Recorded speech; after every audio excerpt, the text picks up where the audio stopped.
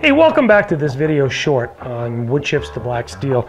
In my last video, where we were talking about restorations and restoration philosophies, I mentioned this Model 1894 Winchester takedown, and I said I'd show you the gun coming apart. So I want to take just this short moment or this short video and show you how this gun comes apart. I don't know if you've ever seen this before, but considering this was built in 1901, this is actually pretty fascinating. So let me take you through the process. So in fact, the gun splits right at the front of the receiver. You'll notice that there's a seam right here. Well, in order to release that, we need to unscrew or unbolt the entire barrel and tube from that receiver. And to do that, there's a lever up front. So we're going to pop that lever out.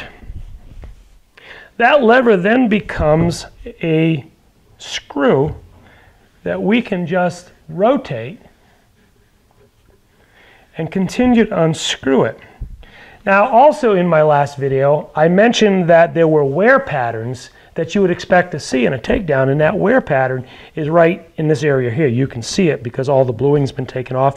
So by unscrewing this, that tube actually moves lengthwise, and then once we've got it completely unscrewed, it becomes loose.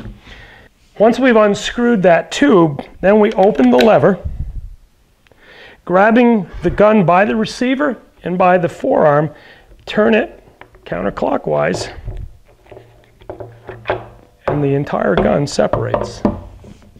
And if you look carefully, you're going to see a series of threads that are split threads that, when you go off center, then turn it, it re-engages those threads into the receiver.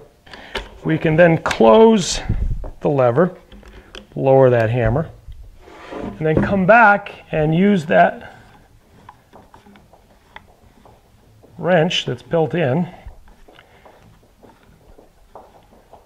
Turn this again until it's tight. Once it's tight, just fold it into place. And then the gun functions just as a normal Winchester lever action. So I hope you enjoyed that. That's a takedown. That was made in 1901, and I think that's really cool. Until next time, thanks for watching.